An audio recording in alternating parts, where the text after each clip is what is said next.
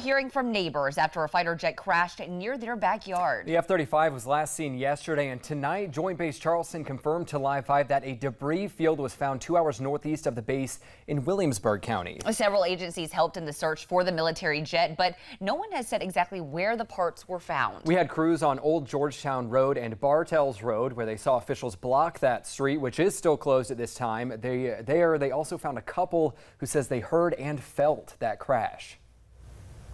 Yeah, we would have never imagined it would have been a plane. Well, we came outside, checked around, we didn't see anything, and went back inside. But it was a hard hit because it shook the house.